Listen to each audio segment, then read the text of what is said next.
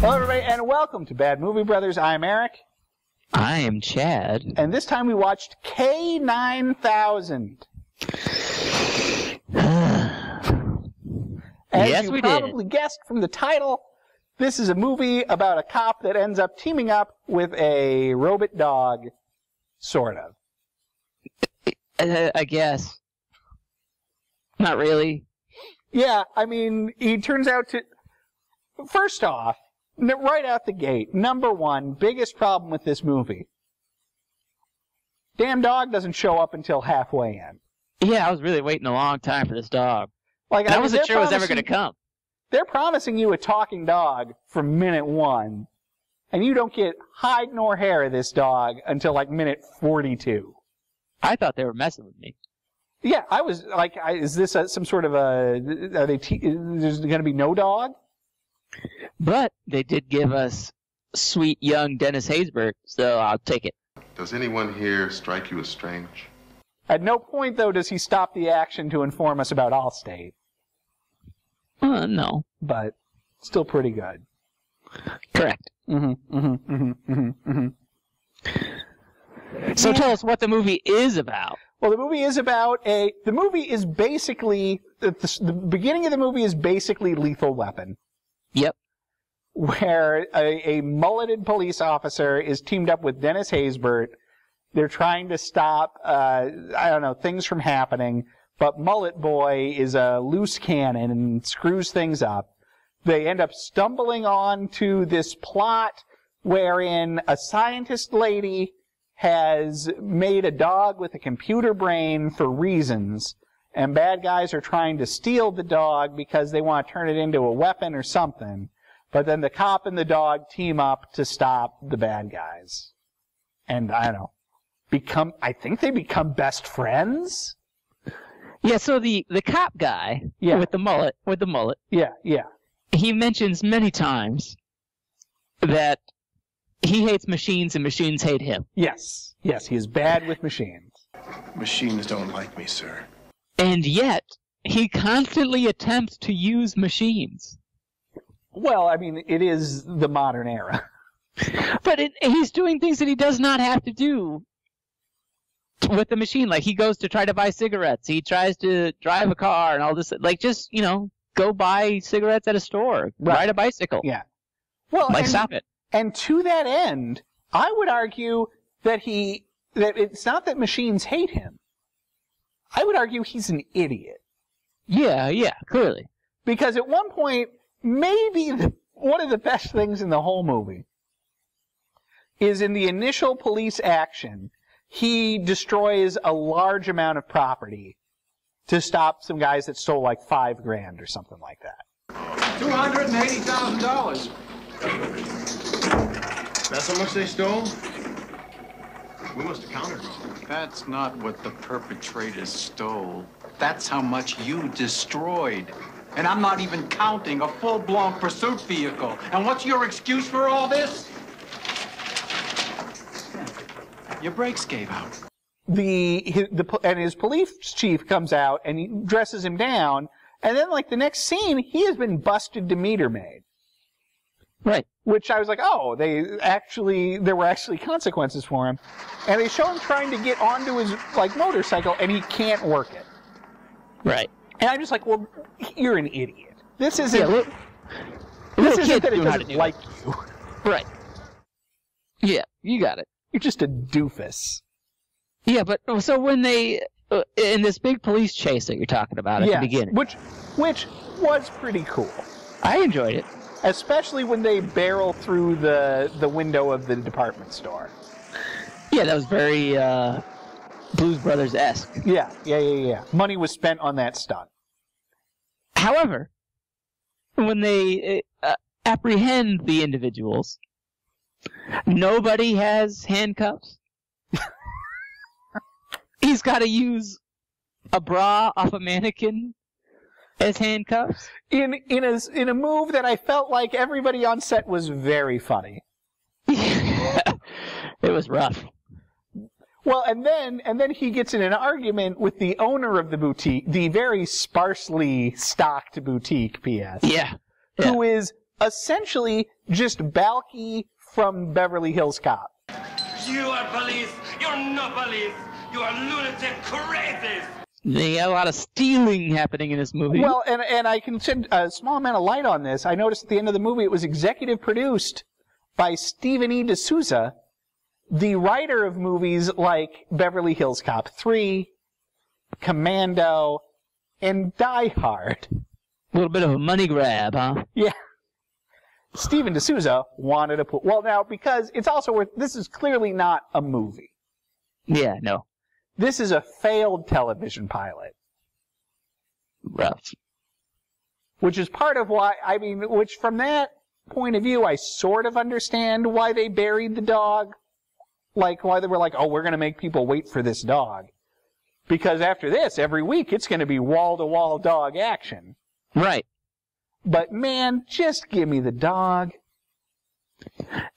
The dog wasn't even good, dude. He was okay. No, When the dog... Nope. You mean to tell me that when the dog arrived in the movie, that it didn't improve the movie for you at least somewhat? Sure, Yeah. sure, but it wasn't good. It was the Tom Hanks movie. That dog, good dog. I believe you're referring to Turner and Hooch. Yeah. This one, no. Well, no one is suggesting that the dog's name is Niner. Totally missed that.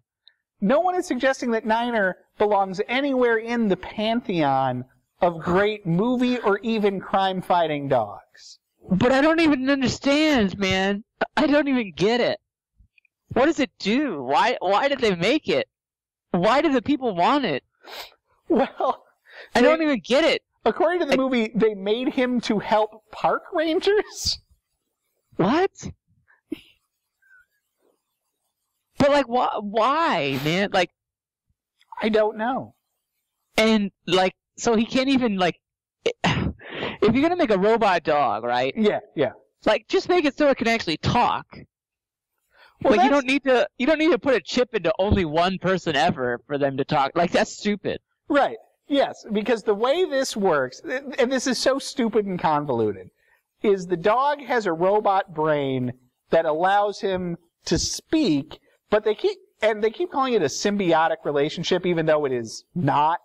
No. But in any event, so he can only speak with one guy, and through a series of shenanigans, Mullet Boy gets the implant shoved in his ear by a big machine that makes him the one and only person who can communicate with the robot dog.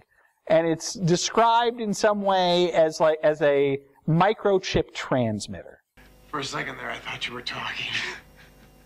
But, your lips aren't moving. They don't have to, Eddie. You're hearing me through a microchip receiver. You're the only one who can hear me. Microchip receiver? And then it turns out that the scientist lady, she wanted to find somebody better. But she was super upset that the dog had been paired Bluetooth style to this schmuck. And yeah, my immediate question was, why did you make it like that? Yeah. And why do people want it so bad? Why is there so many people willing to kill for this stupid dog that doesn't do anything? Right, it's not like he has missiles. No, he doesn't do anything. Well, now hold on. He's a phone. He is a phone. What the hell is that? I'm getting you an outside line. You're amazing. No, just cellular. But not like a cool phone. Not like Get Smart when he's got the shoe phone. It's just like you talk at the dog and the dog is like there. That's it. I'm not sure how a shoe phone is better than a dog phone. I would say Well, they are equally stupid. So like this. Like I wanted the dog to have to put like the paw up and like you have to talk into the other paw, Like that's what I wanted. Well, I think that obviously the way it would work is you talk into the dog's mouth and you put its tail in your ear. Sure. Whatever, man. Something. I think obviously that's how it should work. Yeah, where was the speaker on the dog? I don't know. Because I was certainly super disappointed just when it turned out that this wasn't a robot dog, that this was some sort of weird genetic experiment dog. Which they show in larval state at one point was very upsetting. That was the worst dog birth. full dog birth, robot dog birth I've seen. Well, thank God it didn't come out wet. Well, speaking of wet, at one point, the actual cop guy has to jump out the window into a bunch of water. Yeah. And then, he goes home and falls asleep for what appears to be several hours. Yeah. When this dude wakes up, his hair is still soaking wet. Yeah. That's a lot of hair, man. It is not that much. You and I can't relate. It's not that much hair. However, I know that when my good lady wife takes a shower, if she does not blow dry her hair, it's going to be wet for a while. Hey, you're married? Hey, look at that. Yeah. Yeah. Okay. You should have met the jerk that was my best man. No recollection. No, that's fine. Yeah. Never, perhaps, has a talking dog movie disappointed so thoroughly. But so, I still don't get it. Well, I don't either. I have written down as one of my main notes about this movie is I don't know if there is too much plot in this movie or too little plot in this movie. So the bad guys. Yeah. So Khan's son from Star Trek II. They break into the Light Bright lab. That lab was amazing. It was the most 80s computer lab. It looked like the lab from Turtles 2. The whole situation reminded me of. Do you remember the old Flash TV show? Yeah, same thing. Yeah. Yeah, where there was the scientist lady that helped the Flash, and she was also British. Yeah. So the bad guys, they break into the Light Bright lab. Yeah. And they're looking for, we don't even know what at the time. And they kill some people. What do you mean we don't know what at the time? It's obviously a robot dog. But did you actually know that? From the point of view of that this movie was called K-9000. I thought it was going to come from somewhere else. I didn't know what they were trying to get. And there was a credit at the beginning of the movie for somebody being the voice of Niner. I was like, there's going to be a talking dog sooner or later. So they break in. Yeah.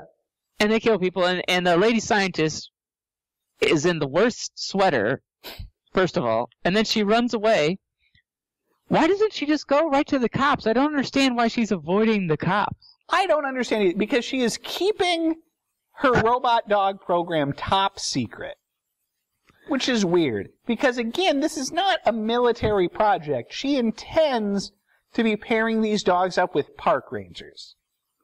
Yeah, and it's being, by the way, the best part of the movie, it's being protested. The lab's being protested, and this woman brings a sweet little kitten. Where is the voice denying the report of experiments on live animals, on implants, on gene tampering? That was awesome. I think this lady is symbiotically linked to that kitten, because everywhere she goes, she brings that kitten. And then later on, the lady Time out. We need to take a minute to recognize that the kitten's name is Sigourney. They trust us, these precious little ones like Sigourney here. And that the lady's name is Mrs. Whiffington. Where was that lady from? She's been in stuff. She's in a million things. Yeah. Well, anyway, later on in the movie, the lady scientist never runs to the police, but she does go to that lady? What was their connection? There was some dialogue about it at the beginning of the movie that Mrs. Whiffington had previously been a supporter and like the big financier of Dr. Asia, whatever. Her first name's Dr. Asia Turner. She had been a supporter of Dr. Asia Turner in her work, but then for some reason Dr. Turner decided to stop telling people about what she was doing. And so Mrs. Whiffington decided that she had turned into an animal abuser and was protesting the lab that she had herself previously funded. I did not understand what was going on. Oh no, it's like there are many misfires and mistakes in this movie. But I think one of the biggest ones was having the whole plot of the movie surround people trying to steal the dog that the movie was about.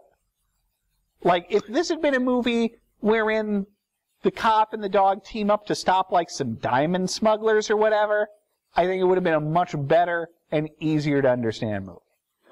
Well, you know what? Just explain to me why they want the dog. Well, and it's so confusing because the lead bad guy, who was great. Yeah, he did a good job. He was a great bad guy.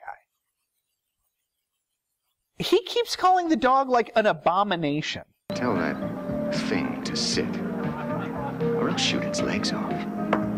I don't need to compute that. Yeah. Why do you want it then? Yeah.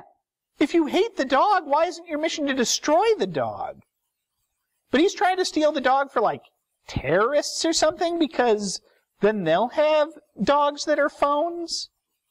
Right, because, again, it doesn't do anything. No, it's not. And it's not even like I think the $6 Million Man had a dog. Internet, correct me on this. But I presume that dog could, like, run fast and, I don't know, maybe shoot laser beams out of its butt or whatever.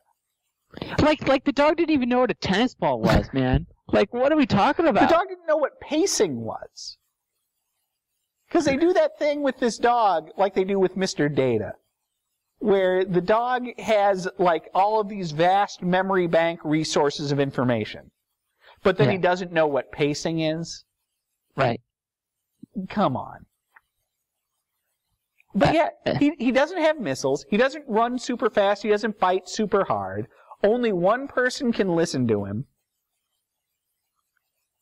He's not... The only person this dog is of any use to is the cop. Yeah. I don't understand. This dog, and I thought about this a lot during this movie. This dog is for our dad. Don't do that. Because if Dad could have a chip implanted in his head. He basically does, man. They talk already. To the point, there's communication back and forth. If he could make a phone call on that dog, he would. Well, of course. And he'd be very excited about it. Yeah.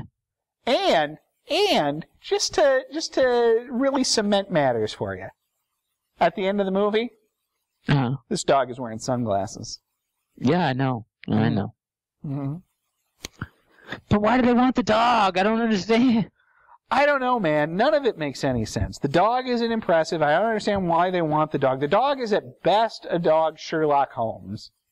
Like, I wanted the dog and Dennis Haysbert to partner up, not the other guy. That's fair. I would have liked that a lot more. But instead, we gotta put Dennis Haysbert. We gotta put Dennis Haysbert in, like, all this plastic and tubing once he gets shot. Because Dennis Haysbert realized where he was, and he said, I'm doing 2 days. You can have me for 2 days. No. Look, I'm pitching this to you. Dennis Haysbert and the dog, right? But somehow the mullet guy's brain gets put into the dog. There you go. That's good. That's a movie. There you go. I'm into it. That's a weekly television program. That's what should have happened. Right? But no, we got this wonderful film. So why did the doctor lady fall in love with the cop guy? I don't even understand that. That was the least motivated thing I've ever seen in my life. I don't even get that. Because they're running away from the bad guys. They have secured the incubator that the dog is inside of. Right. And the cop guy's like, all right, I'm going to take care of these bad guys. And then two things happened that I did not understand at all. One is the doctor lady leaves without the dog. Right. The most important thing in the world to her. Why does she not take it? Two, she kisses that dude. Right. There's been no romantic anything at any point. Nope. She's just like, yeah, I mean, I guess you're going to die, so come here. But I don't even understand why they want the dog, man. I don't get it. So let me ask you this. Why do you think they wanted the dog? I don't even understand. I don't understand either. It was super weird. It was super weird and super dumb. But you know what I did love? There's one part of this movie that I loved. Was it when the truck explodes?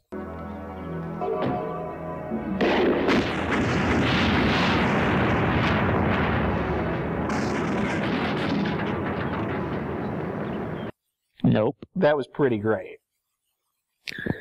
When the bad guys Yeah. start scanning Mullet Guy with the cool scanner robot that, like, talked, that's what I like. That weird evil robot thing? Implant remover activated. Beginning cranial scan. Like, it was that light that your dentist has. Yeah, yeah. But with a talking Like a robot mouth. face on it. Yeah, it's awesome. That was pretty. And where did they get that? If they have that, why do they need this dog, man? The dog doesn't do anything. Right, that thing's much worse. You guys are on the right path. Keep it up. Well, and then the dog. Let's talk about this. We haven't talked about dog vision. Oh, gosh. The dog's version of RoboCop or Terminator. Terminator, yep. Brazilian spheroid with a nap pile fabric covering, 6.5 centimeters in diameter, imprinted with the code UUAD. It's a tennis ball biscuit breath, and that's PENN. You're reading it upside down. Which is hilariously always accompanied by the same doofy musical cue. Mm-hmm. It's like doo doo doo doo doo doo doo doo. Oh. Yeah, pretty. And then here's a question for you. Please. Who is this for? I don't know. Because it's too violent for children. Because this movie did get pretty violent at A various lot of people points. die. A lot of people die. Like, there were some good gun battles and car explosions. But it's also way too stupid for an adult. Yep. I mean, I get why it didn't make it to series.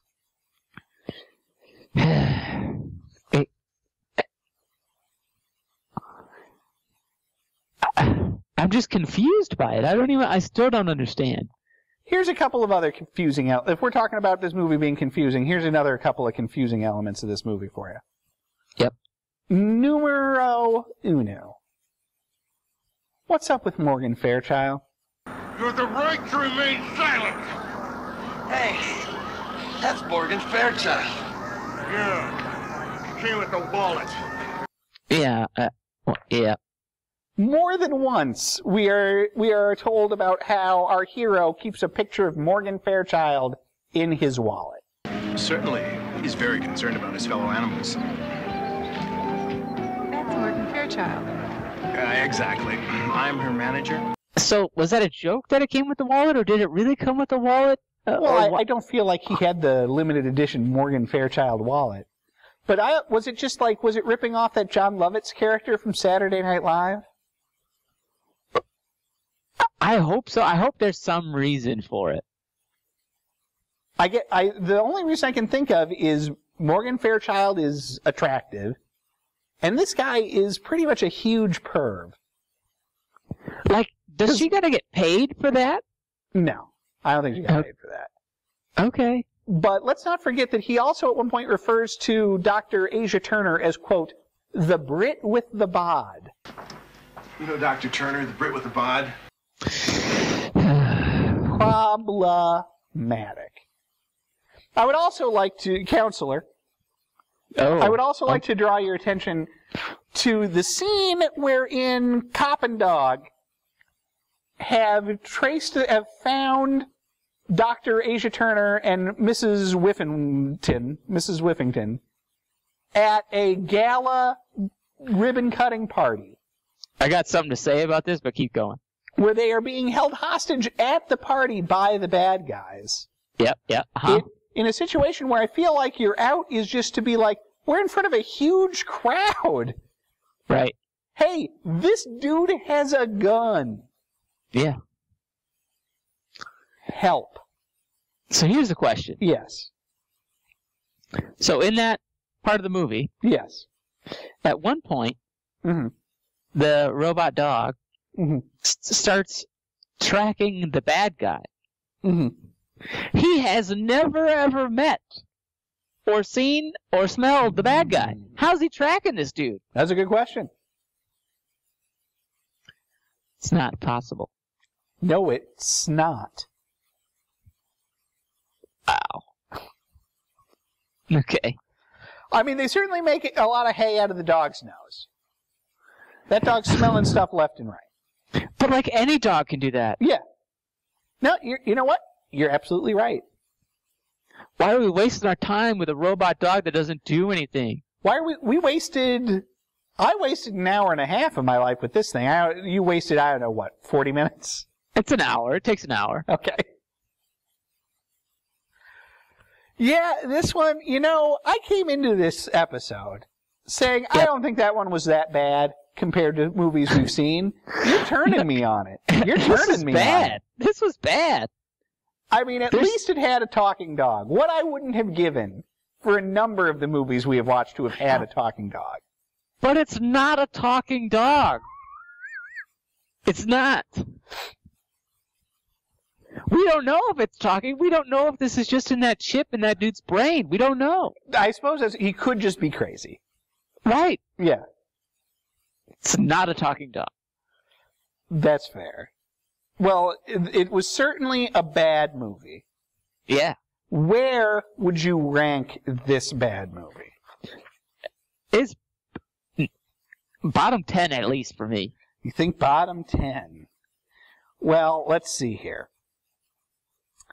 I definitely think it was better than Karate Cop.